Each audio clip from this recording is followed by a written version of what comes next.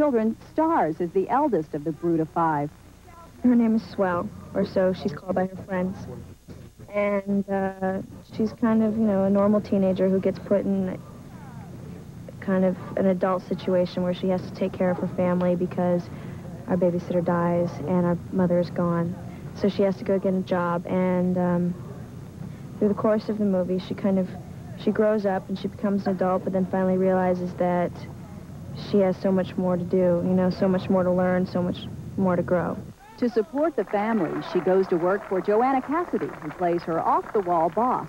I think she must be a little ditzy because she hires Sue Ellen. I like the fact that all the transitions that she gets to make throughout the movie, you know, from being this, you know, kind of teenager with an attitude to a sophisticated woman in an office. I like that. While camera crews were filming downstairs, excellent adventure. He's a very sensitive person, so everything that he does, it comes from his gut. You know, we've talked about this before, he and I, about like how we don't like to make lots of notes on stuff because we like it to come from, you know, a feeling and a gut feeling, you know. And sometimes he'll just come up to me and he'll just say, "Do it again, same thing but different," you know. And I'll know exactly what he's talking about, you know, because it's just, he feels things.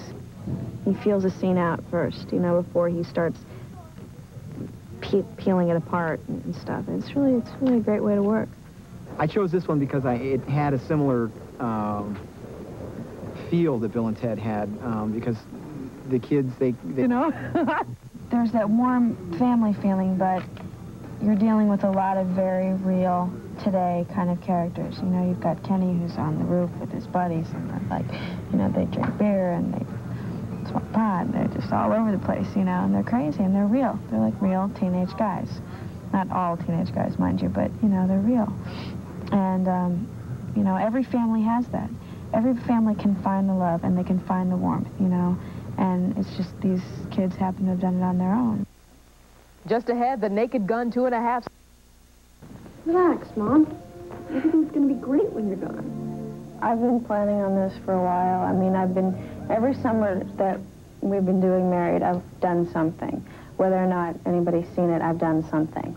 And this is probably the biggest, you know, billboard size kind of a thing that's happened so far. I'm a babysitter. What? I actually did something a couple of years ago, which is the same kind of thing, but it was, you know, just a little small movie that was basically for all of us. But this one is big, and this is a lot of responsibility. The responsibility of starring in a film may be new to Christina Applegate, but for the past 5 years, she shared the responsibility of co-starring in Fox TV's hit series, Married with Children. Applegate's career began at the ripe old age of 3 months when she appeared with her mother, actress Nancy Pretty, on Days of Our Lives. In Don't Tell Mom the Babysitter's Dead, Applegate plays a teenager whose summer vacation is filled with adult challenges, like taking a job. I don't think she realizes that she can be responsible. I don't think she realizes that she can handle it all. And I think, when I read it, this was a normal teenager. And you take any normal teenager and you put them in that situation, and they have no choice but to grow up and to take that responsibility, then that's what you have. That's what this, you know, this character, this is what has happened to her in her life.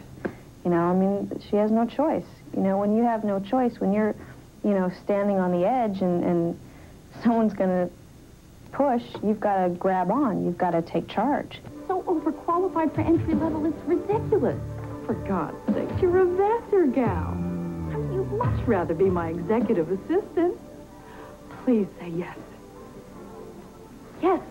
Everybody says that I'm carrying this movie, which I think, in a way, is kind of false, because I think that this is a very big ensemble of very strong characters and very strong people. And I think that not one character really stands out. I think we all kind of make it work. So I try not to think of it as, is it all on my shoulders? I mean, yeah, that's my name up there, and yeah, you know, I'm through every scene, but I think that everybody really put forth a lot of work and a lot of effort, and, you know, I think we all carry it. You bought a home entertainment center? Walter's idea. Well, it's going back. You can't take it back. We got it on sale. I'd love to have, you know, gone to a high school and gone to college and everything, which, you know, someday I'm going to do. But for right now, this is what I really love to do, and I don't miss it, and I don't regret it. And as you were saying before, I don't think that people really mature fast in this business. I think they have to take on a lot of responsibility, but I think the maturing process comes with experience, and it comes with years, and it comes with all that. Evoking the charming nostalgia Mrs. Crandall? What? Mom's home. I would like to achieve success, and success to me is being just completely happy and growing every day and never feeling that I've done it all, because I will never have done it all. You know, I'm just going to keep on experiencing, and that's what I want. I don't have a game plan. I don't have a set, like, okay, the next role I'm going to do is going to, you know, be this. It's not going to be like that. You know, whatever comes to me and whatever feels right, that's what I'm going to do. If something doesn't feel right, I'll know it. You know, I feel that you create your own future, and I'm creating mine. And it's not going to be like anybody else's. It's going to be mine. And the very successful Don't Tell Mom the Babysitter's Dead opened at number 6 on the charts. Christina Applegate masquerades as her screen mother, actress Conchetta Tomei, in the film, and in real life, the two look nothing alike.